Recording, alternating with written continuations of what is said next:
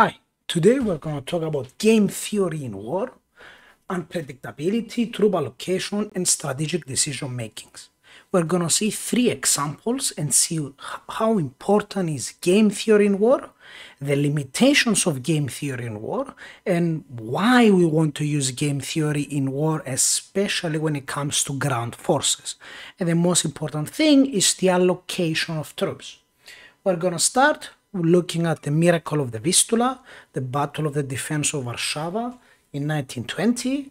Then we're going to give a naval example of the Battle of the Bismarck Sea, and then a game theory example that I created to show the idea behind it. All of this, the game theory example, there will be a more detailed video explaining the actual combat behind it, and acting in general as a war game, where we implement many of the things we have been taught here in war science in more practical examples. Now let's get into the video.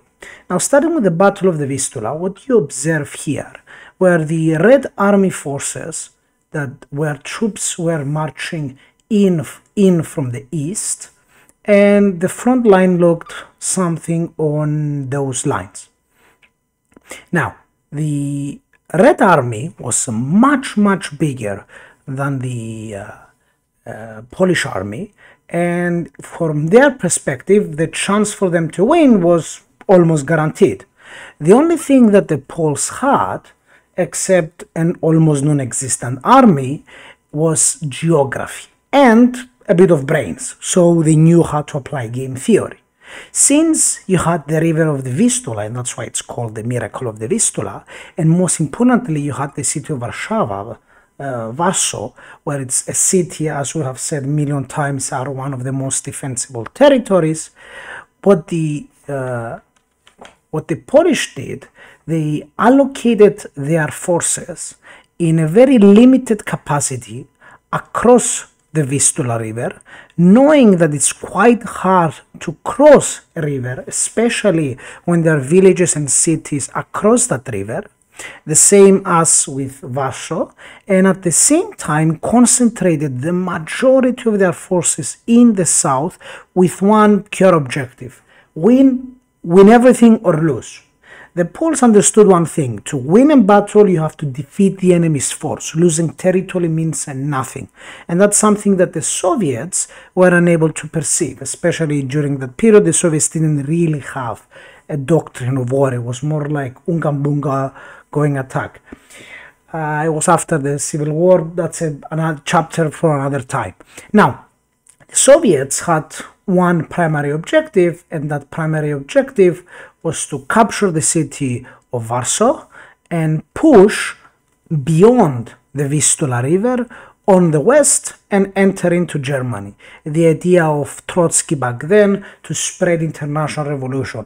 The war was led due to political means, and the actual strategic and militaristic concepts were practically ignored completely.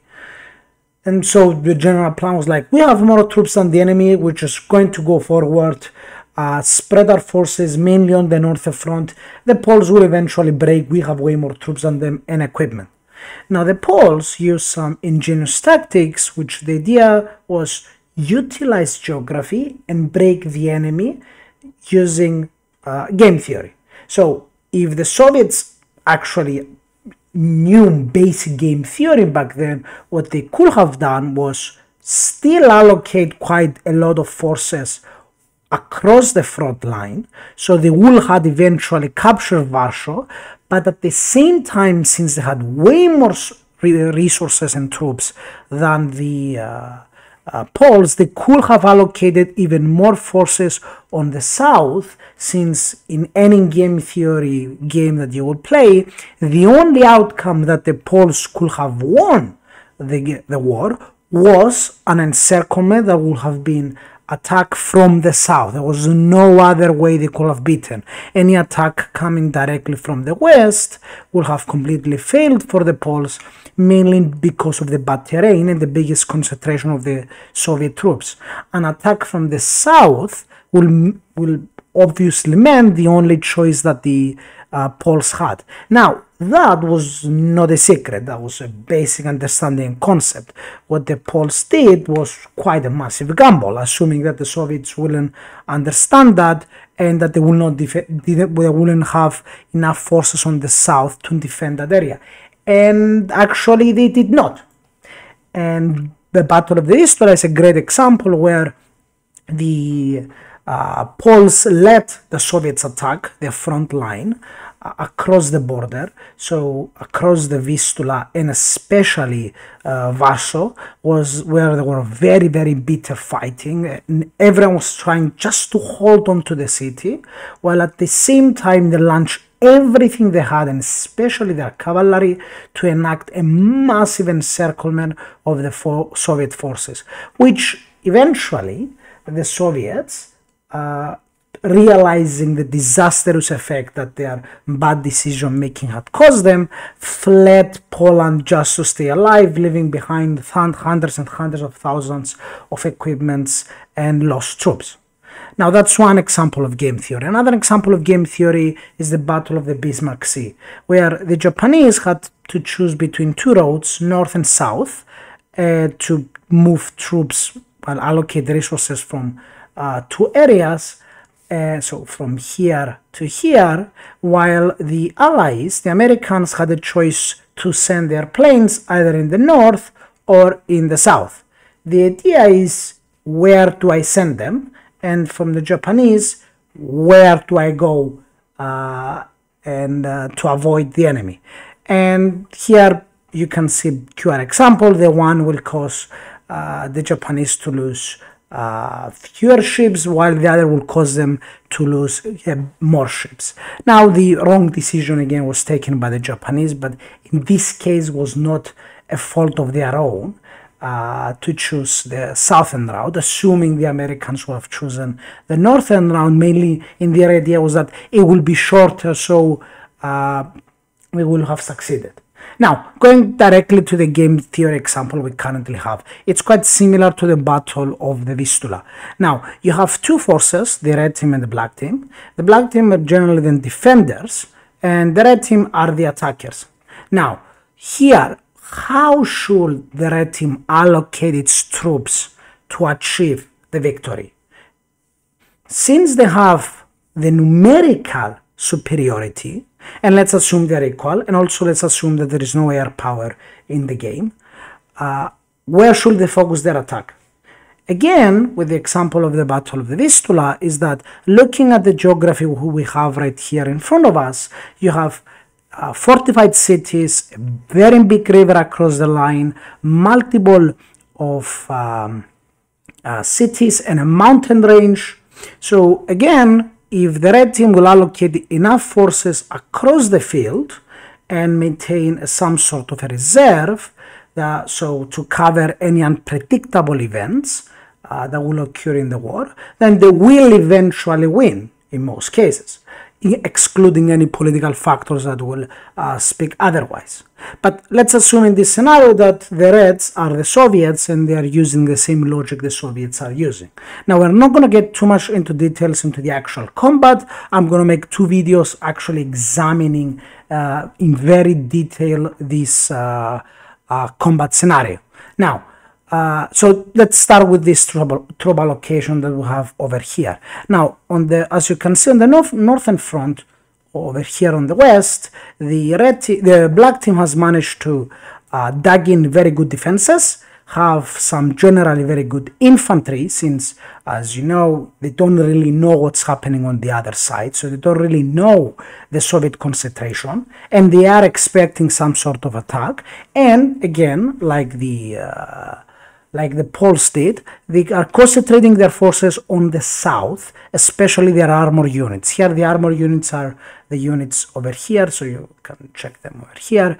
The ones with the circle will be armored, the one with the two lines will be mechanized, the one with the slash in this case will be motorized, not recon units. The rest are infantry units, and the one with the crosses will be reinforced infantry, so a much heavier infantry, better artillery, maybe a bit of armor. Now, going back to our scenario, the main idea of the red team is to launch an attack from the south with the main goal of shocking the enemy, pushing in, and at the same time launch initially a diversion here, then a diversion here, and then completely initiate the attack from the southwest.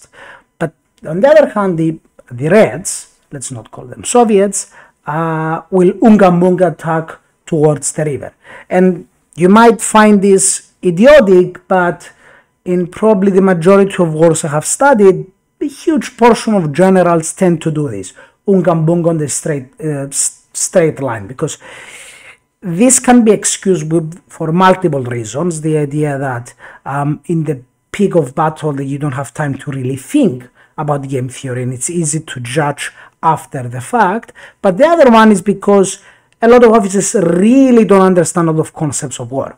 I mean, we even have seen what has happened in Ukraine, that they focus on literally attacking the city of Kiev, while they could have exploited their position and capturing way more territory and gaining much better positions to eventually capture Kiev, rather than just full focusing on the city.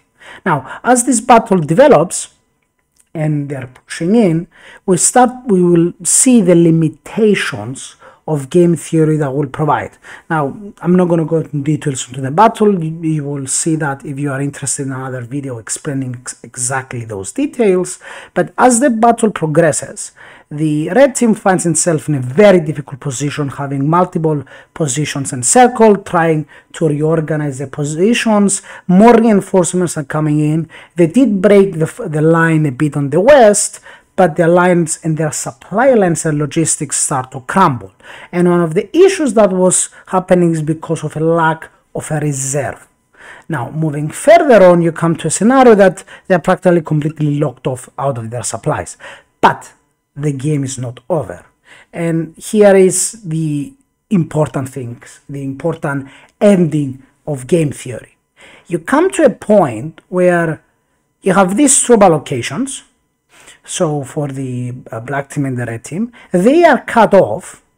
But if the example for they have enough logistics, so let's say they have logistics, and so logistical supplies, I mean, and since they do have quite a lot of resources yet, this might not be game over, and the black team might have a bit overstretched itself. And here comes the limits of game theory. War is inherently unpredictable, and what makes war unpredictable is the fog of war. The fact that you come to a point that the battle is moving so fast and the amount of information coming in is so little, even with your own units on the front line, the quality of your units has dramatically fallen. You cannot truly know how strong they truly are. So on paper it's a motorized division or an armored division, but in reality it has suffered 60% losses, so it's not an armored division anymore. And then you have the case that since you don't have that access of information, randomness becomes such a massive factor that it's practically impossible for you to make any decisions regarding based on game theory, and you just have to go with your gut in many cases. So here we'll see, for example, three possible scenarios that the red team has. One will be immediately try to break out. Another one will be to attack on the south, so regroup and attack. The other one will be continue the attack, gaining their objective, and hoping that their forces on the east will be able to regroup with the rest of the forces they have over there. Now, those things though are limited because of the fog of war. There is confusion, there is chaos, disorganization. A lot of their units have suffered a lot of losses. No plan is a perfect plan. As Moltke said, once you go to combat, any plans completely collapse. The only plan you can have is a logistical plan that may uphold, which even in this situation, even such plan has been destroyed. So, and then if we see the black team example is, what do they have to do? Do they try to attack inlands and risking their position they already achieved? Do they maintain the control on the west front? What if the other team continues to attack and they take their forces from the west and move them here while the opposite team continues to attack? If that will cut them off, then the whole purpose of the encirclement will become meaningless. See, even in this case, you can't really know because war is inherently unpredictable. But the fundamentals of war never change. It's up to the commander on the front line to be able to decipher what truly happens. And here is a tease of various examples of how the battle might develop. But that's generally the end of the video. Thank you for watching. Please like and subscribe, and if you are interested more in the war game, I'm going to release 1 or 2 videos explaining exactly the war game and how it develops in general. Thank you for watching and have a good night.